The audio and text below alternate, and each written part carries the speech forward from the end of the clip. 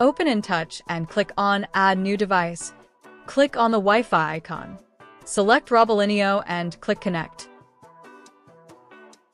Make sure Robolinho is turned on.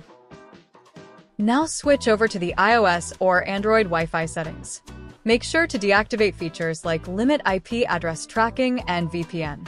Connect to the Wi-Fi network your Robolinho emits. Then switch back to the inTOUCH app.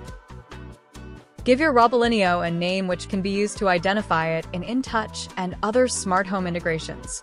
Then pass over your Wi-Fi credentials to Robolinho so that it can connect to your home Wi-Fi network.